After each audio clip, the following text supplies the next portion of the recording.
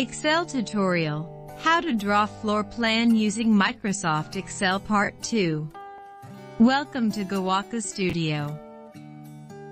This video tutorial is a continuation of the episode, How to Draw Elevations Plan Using Microsoft Excel Part 1.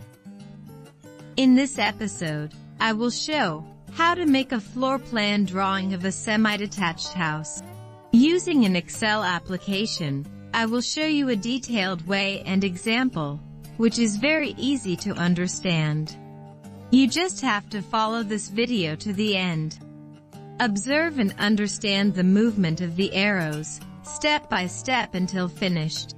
Before we get started, I would really appreciate if you click the like and subscribe button, as this video will provide knowledge, information, and be useful for you.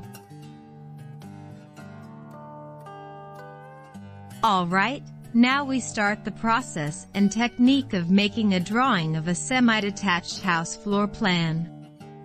It's a continuation of the work of the previous tutorial Part 1. Dimensions: floor plan of this semi-detached house is site area 37 feet by 75 feet, and building floor area 25 feet by 50 feet. Make sure you have measured the length and width around the construction site. It will work as a measurement guide to make a sketch on each image. Each box represents 1 square foot. The first process is to sketch the site area, measuring 37 feet by 75 feet. Go to the toolbar, click Insert, click Illustration, click Shapes and click Rectangle. Create an image as in the video. Next, right-click the mouse on the image, select the shape format. In the shape format display, click on Fill and select No Fill.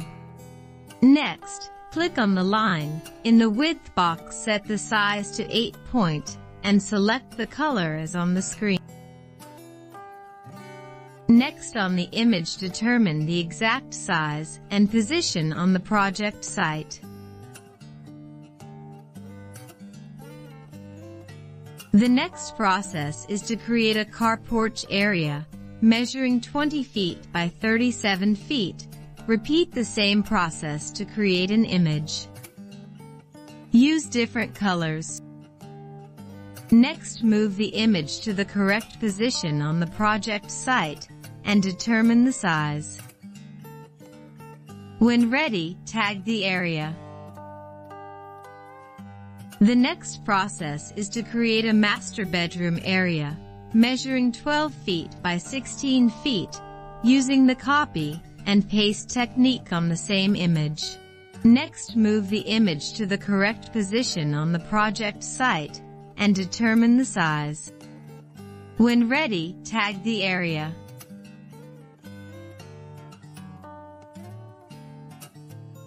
The next process is to create a bedroom area 2, measuring 12 feet by 14 feet.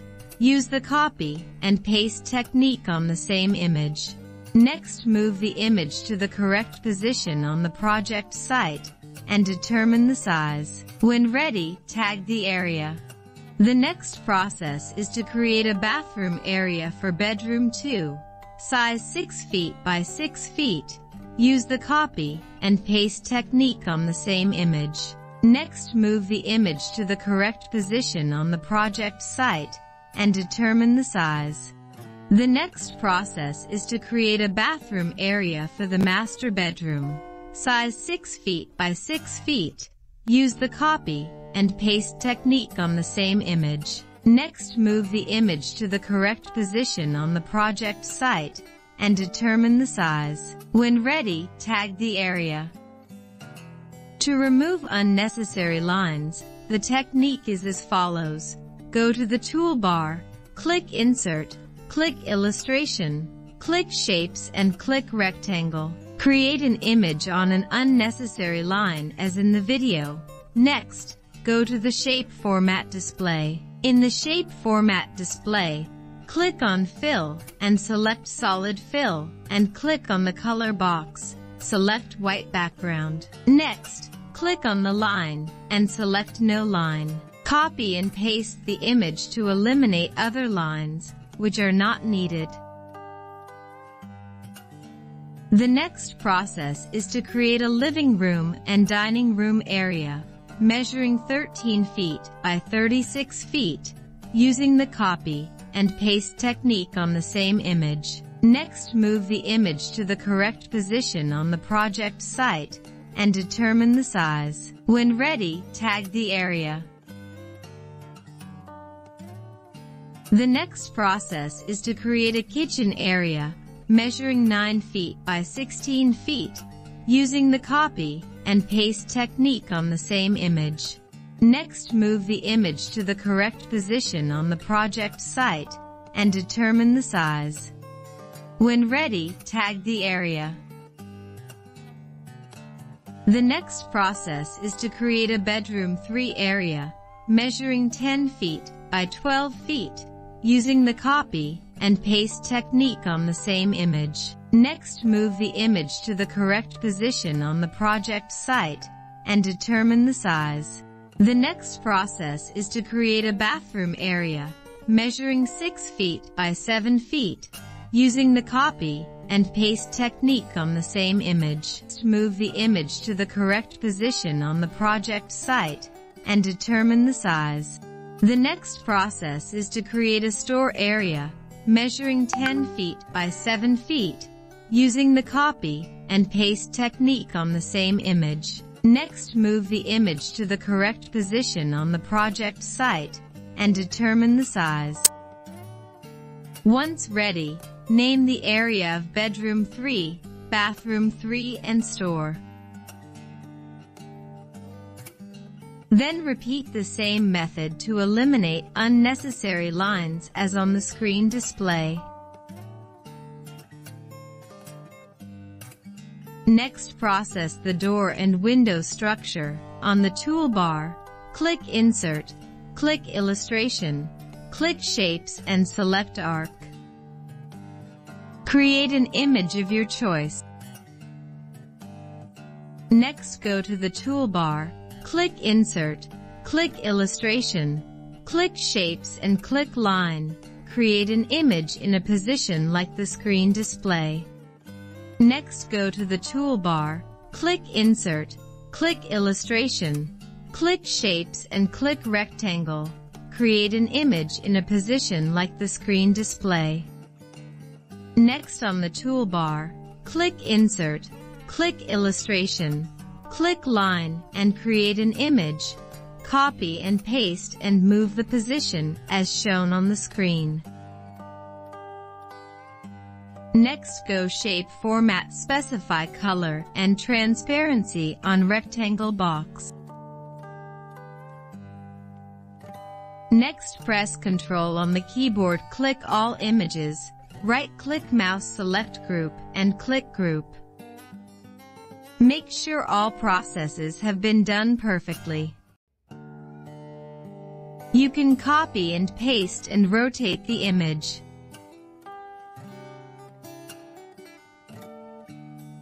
Okay, the process of making the door structure is ready. Next, create a window structure. Go to the toolbar, click Insert, click Illustration, click Shapes and click Rectangle. Create an image and size like a screen display. Observe the process of making the window structure, step by step until completed. Make sure all processes have been done perfectly. You can copy and paste, rotate and crop the image. Next process, move the door and window structure to the position you want. In this process you can perform the technique of bring to front, send to back, copy and paste, reduce size, rotation, and crop on the image structure.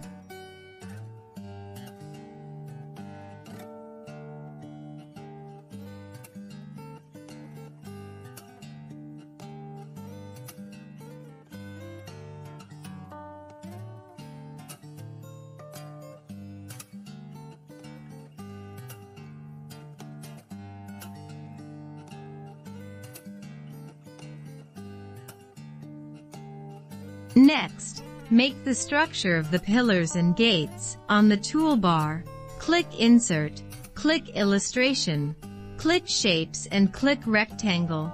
Create the image and size as the screen display.